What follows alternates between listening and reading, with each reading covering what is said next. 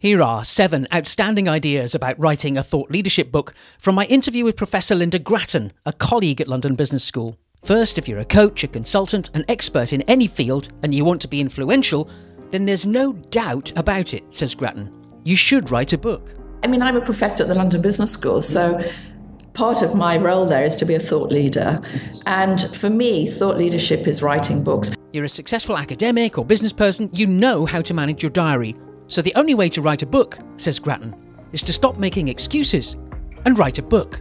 So lots of people like to talk about writing a book, and I don't have any problem with that. I don't have any problem with people talking about writing a book, but it's not the same as writing a book. Writing a book is about getting up every morning at 6 o'clock for 4 hours for a year. Now, you've got to differentiate your book from the very many weak books in your market by sharing the unique research that only you have. I think the first 2 books, Living Strategy and Democratic Enterprise, I was really feeding off the research that had come out of the leading edge, because we had extraordinary insights into organizations. So my next big book was Hotspots, and that was because I built another consortium which looked at collaboration. So Hotspots and Glow were both about collaboration. Don't try to make your book appeal to everyone, she says.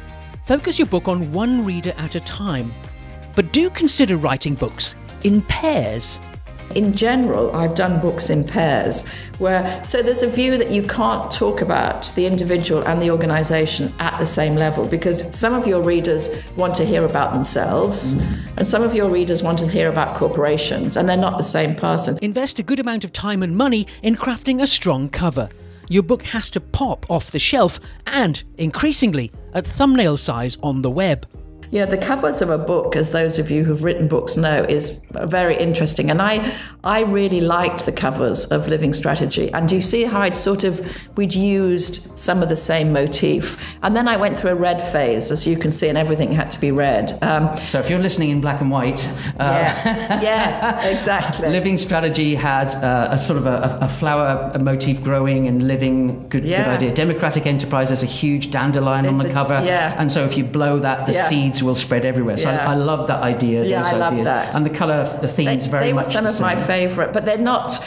Marketeers don't like them because they're grey, and marketeers like red, which is why my books then suddenly went red. See working on your book as an investment, whether that's to share your message widely or to attract high-value clients, because you should not expect to make much money from direct book sales. I've never seen a book as a way of making money, actually.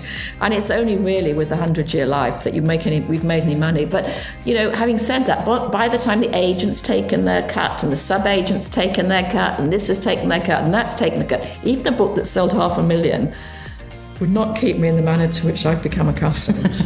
Gratton's parting shot is clear. Don't just dream about writing a book. If there's a book in you, just do it. I think writing a book is hard, and I think it's very nice to say that you're writing a book.